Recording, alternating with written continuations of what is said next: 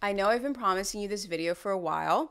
I've actually mentioned this book twice in both of my Cuties videos, and a lot of you seemed really interested in it. You're probably wondering what's taken me so long, but it's not an easy book to read.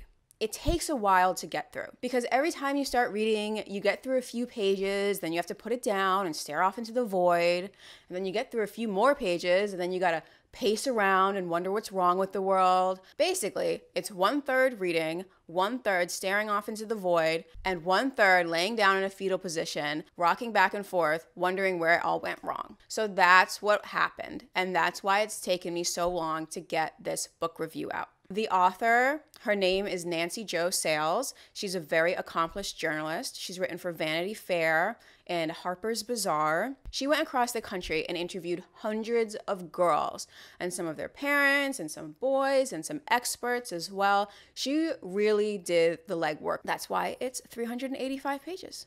Every one of those pages is important. American Girls, Social Media and the Secret Lives of Teenagers is basically about what it's like to grow up now with social media, with all of your actions put online, with the school following you home.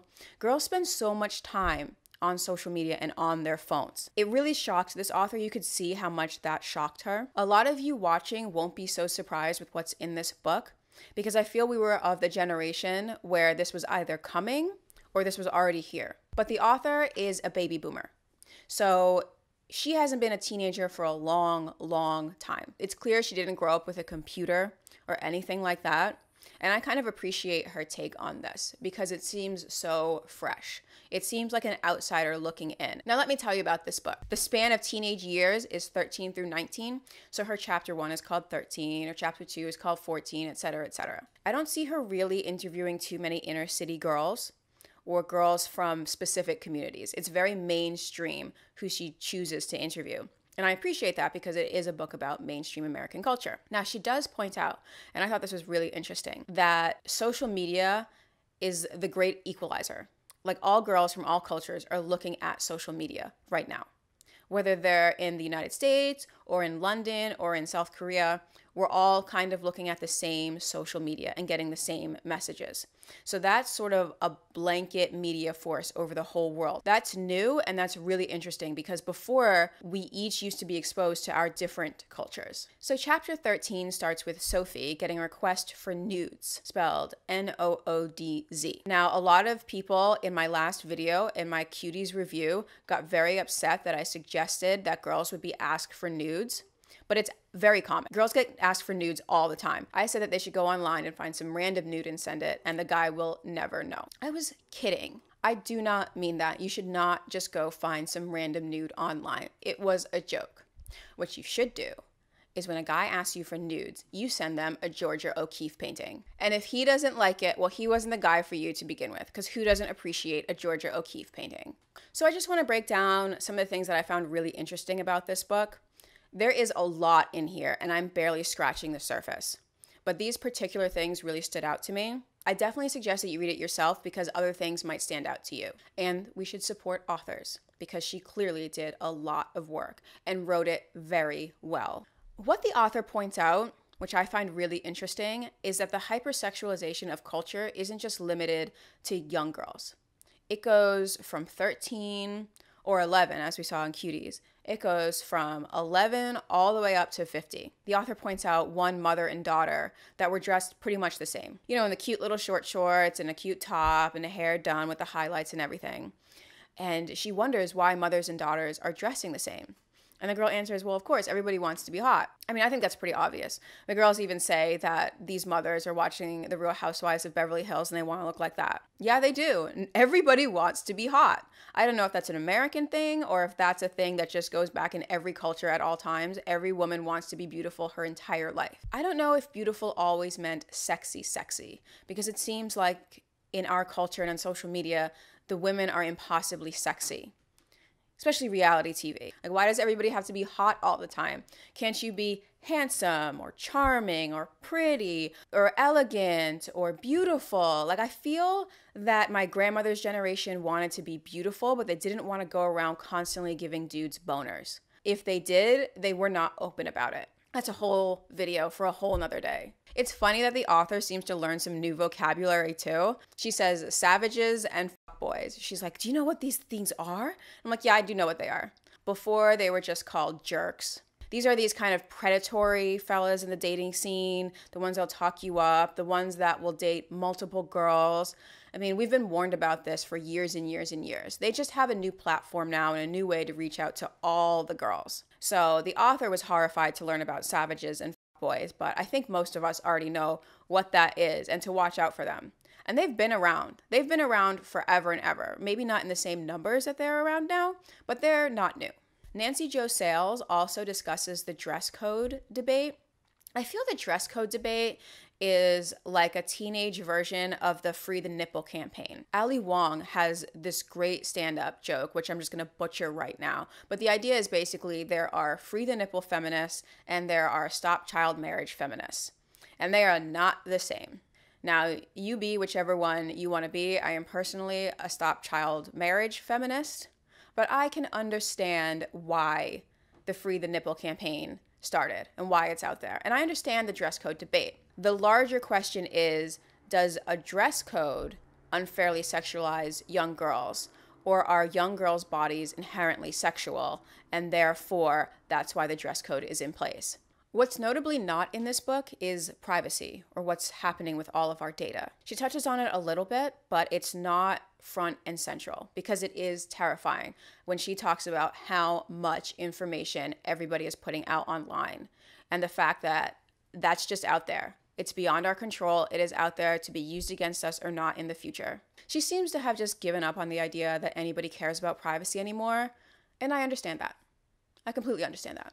It is so funny that the author seems to be shocked by this new big booty era that we're all in, because obviously she came up before the big booty era where having a big booty was the worst thing you could have. She says things like, Nicki Minaj, that's the ideal body. Can you believe it? It's like, yeah, it's been about that way for about 15 years now. One of the parts that I found really interesting in this book is Sales breaks down the Mean Girls myth. We've all seen Mean Girls. It's a great movie about this really catty high school clique. It's sort of a next generation Heathers or Jawbreakers. And Sales points out that the evidence for this just isn't there. There was an article in 2005 from Newsweek that sort of got this hysteria all whipped up. But the Justice Department has since come out and said that they were just misinterpreting the information. So no, there aren't these mean girls out there. Of course there are mean girls, but there are toxic people in general. It's not just that girls are becoming meaner. And Sales sort of attributes this to victim blaming. Like, if these girls are mean, then society can be mean to them too, because they're not blameless. But that's a myth. That's a hoax. So this myth is actually quite harmful. And this is the first time I've ever seen this broken down in a book before. However, you may notice that in reality TV, some of those girls act super ratchet. They get into fights and they pull hair and they throw glasses and all these things. I would just like to say that reality TV is fiction. They wait for the most interesting parts. A lot of the times, the producers ply them up with alcohol to make them act worse than they normally would. And then they select the most entertaining things and put that on screen. Sometimes they create a narrative out of thin air in the editing room. So you gotta be really careful what you see on reality TV and how much of that is actually real. If then girls go on to act the way they see in reality TV, is that art imitating life or life imitating art? I'm not quite sure there, but it is to be noted that reality TV is basically new. It's only like 20 years old, so we don't know the full effects of it yet. Another really interesting thing in the book, Sales explains how online interactions make conversation seem less real. It makes people seem less real. They're just sort of a voice in the box, in the phone box, kind of like Siri's a voice in the phone box. Is she real? Is the person you're talking to real? Do they have real feelings? A lot of people have been exploring this recently. We all need to understand that the people on the other end of the phone are real people and they do have emotions. Sales seems really surprised by hookup culture. I don't think she grew up with it, and I don't really think she's seen anything like it. She seems kind of horrified. There's also this kind of trend now in dating where there's a lot of messaging and then you go straight to hooking up without having the real dating part. This is what Sales notes in her book. So there is a lack of intimacy, and I see what she's saying with the messaging.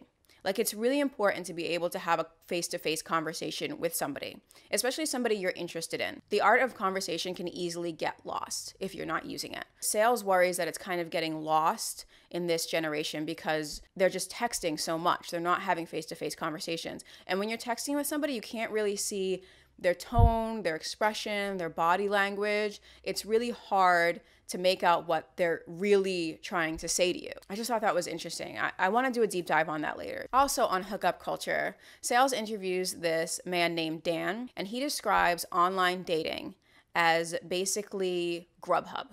You swipe, you order your food, and then that's it. That's how disposable people are. It's like, do I want a calzone tonight or do I want a redhead? And that really upset me, because it felt like he was trivializing food. Like, food is really important. You're literally putting it into your body so it can become a part of your cells. So to just compare it to something as cheap as online dating, I don't think she had to go there.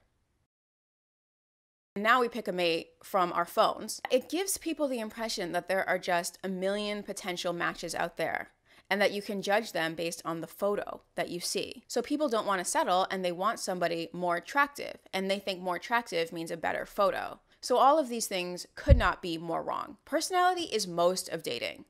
Most of being in a relationship is whether the two of you can be friends.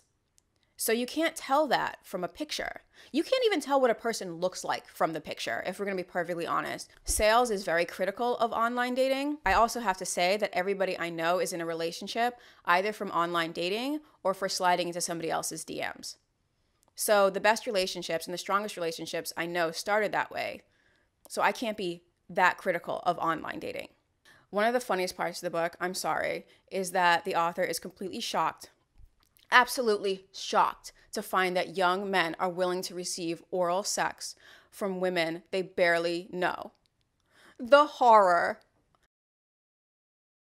I kind of mentioned this in my Cuties video about how these young girls were watching pornography over their phone, and Nancy Jo Sales kind of points out the same thing, and I find that really troubling because it sets unfair expectations. Now, it's not just that girls shouldn't be expected to perform as porn stars. Of course not. That's not it. But pornography always ends in a hookup. I think we should redo pornography. Hear me out, because I have a solution to all of this. The movie's like an hour. Let's say it's an hour. But the first half an hour is just a date that goes really, really badly. Like, nothing happens. There's no chemistry. They don't like each other. So they both go back to their respective houses and do whatever by themselves. You will have to watch the first half hour too. You have to watch the whole bad date. Now, towards the end of the book, towards chapter 18, we see a lot of girls getting wise to the social media trap, that it's not real, that it's fake, that it doesn't necessarily influence their day-to-day lives outside of school. The author highlights Asina O'Neil, who is the model who rejected social media and tried to get everybody to look twice at it and look twice at their behavior. A lot of people came at her really hard for having done this. But think about it. If someone tries to get people off of drugs, what does the gang do to them? It's the same way. There's a lot of money in social media. So when she came and said it was hurting people, well, they can't have that. They can't have that narrative out there. She's going to cost them money. So of course they attacked her personally. So in summary, I thought this was a very good book. It's a bit of a long read, like I said before. You're not going to be able to digest it all at once. You're going to have to cry a little bit and then digest a little bit more, but that's okay. You'll still learn a lot. I feel that the author, Nancy Jo Sales, just wasn't expecting this. I really do think that she came into it thinking like, oh, I'm gonna make a nice book. I'm gonna learn about girls and how they are now, and this is gonna be really sweet. I think this book may have ruined her, but it is really interesting that she is coming at it from such a different generation, because I feel that millennials already know what's up. We saw this in the works. We kind of already knew how things were going to go down. She's a few years separated from this whole trend, which kind of started in the late 90s and has just steamrolled since then. It's just kind of gotten out of hand. I feel that her take on it was very fresh because she hadn't grown up with it. I think the rest of us are like a frog sitting in water, and the water is getting hotter and hotter, but we don't even notice it because it's just like, oh, yeah, that's the water. That's the temperature of the water. And she's coming into it from the outside being like, oh, this is really hot water, guys. Look what we're in. And the rest of us are like, oh, yeah. So yeah, That's my review of the book. It's a great book. Read it if you're a teenager and you don't see that you're in the Matrix. This will help you see the Matrix a lot better. Also, if you have a niece or a daughter that's around this age, this book might be really helpful to you. Or if you just want to learn about what's going on. Definitely a good book. I thoroughly hated every page of it, but I enjoyed it. Does that make sense? Subscribe.